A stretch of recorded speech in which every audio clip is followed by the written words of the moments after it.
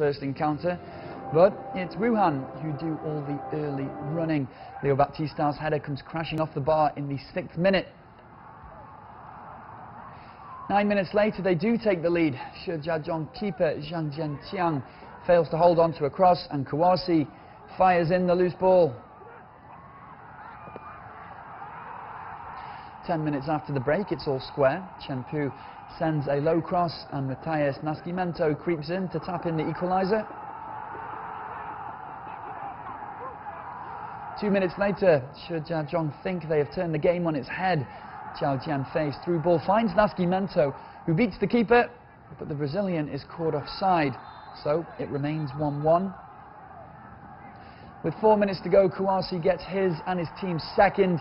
An almighty scramble in the box ends with the Côte d'Ivoire striker scoring the winner.